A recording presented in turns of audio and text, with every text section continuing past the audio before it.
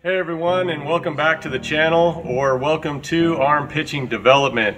This channel is all about baseball pitching, and I help you amplify your mechanics by growing your pitching knowledge as we cover tips, drills, exercises, and workouts in these videos. So if you're new to the channel, hit the subscribe button, and don't forget to hit the like button as well. Anyways, in this video, we're going to cover pitching drills for better accuracy for 8 and 9-year-olds. Why is that important? You know, if you're watching this film, you've probably seen, the 8 or 9-year-old tag in there, so it sparked your interest. You probably have an 8 or a 9-year-old young man that's learning how to pitch. So these drills are going to be really specific to beginner learning, for accuracy. If you're familiar with the channel, or you know kind of the background of my philosophy behind mechanics, is driven inside of 3 parts: balance, direction, and timing.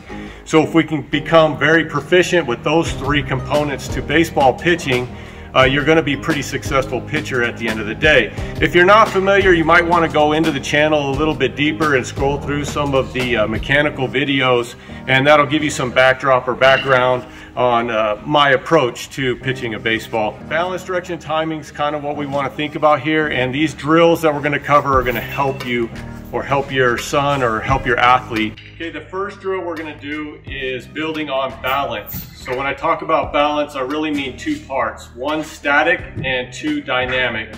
Dynamic balance would have to do with your body being in motion, and the second, a static balance, is more of a pause or a hold in your strength of movement. So on the single leg throwing drill for 8 or 9-year-old baseball pitchers, I would start with the left leg if you're a right-handed thrower, or the opposite if you're a left-handed thrower. The glove side, I will say, try to get them to tuck it into their shoulder at the moment, and then you're just going to come up and bring your arm up into a 90-degree angle from this point. Then you'll lift up off the ground here, keeping the leg behind you. And then from this point, what I want to feel is the arm get out front, release the ball, and then kind of fall into it and balance on your hip just a little bit better. So the drill will look something like this. Okay, so what we're working on is not just the balance piece, but also the directional component of where we want the pitch to go. So you'll see my chest stays behind my pitch as well as I can, and I'm squaring up with the target in balance, in dynamic balance, as I'm going through the throwing motion. This can also work on the other leg. So even if you're a right-handed thrower and you want to build up balance on the right side as well, you can do the same drill here. Okay, so now we're working on both hips and not just focusing on one. Okay, the second drill we're going to work on is another finishing drill. We talk about direction, when we talk about placement of the pitch, we want to make sure that our directional components are lined up here. I like about a 90 to a 120 on the front leg. About a 120 would be better. And it's about a 120 on the back leg too. Again, you're going to lock up the glove just a little bit tighter here. We don't want it to be loose or sloppy. Keep it up, keep your chin up where you want the ball to go, keep your eyes up, and then keep your chest upward as well, in direction of the throw. Again, you'll come to your 90-degree angle, and you're going to let the arm go through, release the ball, and then the chest will kind of follow through, and we'll extend the back hip as well as we go along here. So example, throw, and then I follow through the pitch here just a little bit stronger. It'll help build up the muscles in your legs. For the younger guys, you're going to see it probably be a little out of balance. If you're dealing with 8 or 9-year-olds, they're going to be a little wobbly here. That's okay. The important part is that you're building the foundation. You're building the base of these younger guys. Okay, on our third pitching drill for 8 or 9-year-olds, beginner pitchers, we're going to go back into this finish frame, but this time we're going to go a little bit more dynamic with it, a little more movement, the pitching of the ball, instead of being so still or static with our positioning.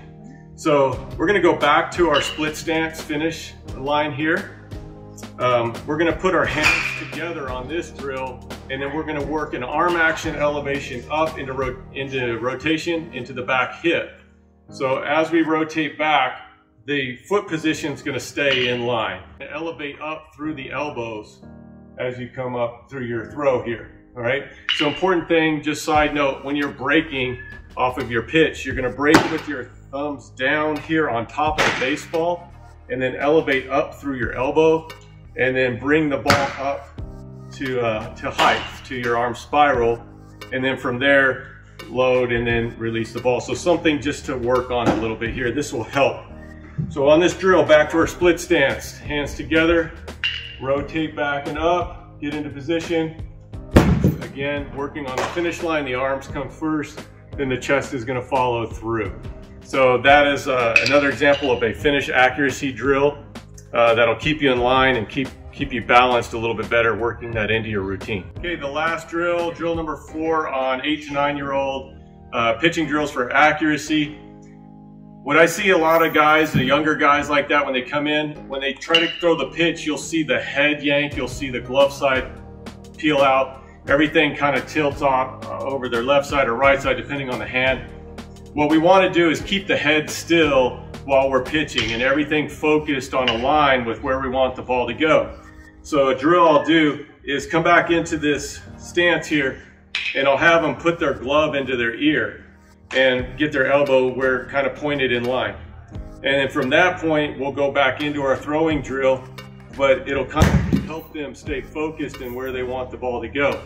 Obviously, we're not going to pitch that way, but it helps build them. It helps build the foundation in the alignment in terms of direction.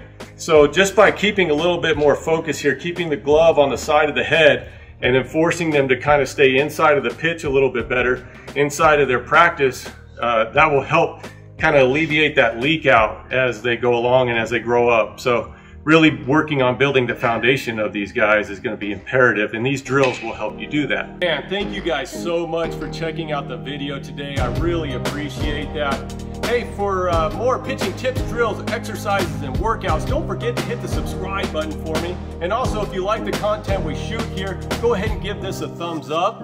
And until I shoot the next video, I look forward to seeing you next time.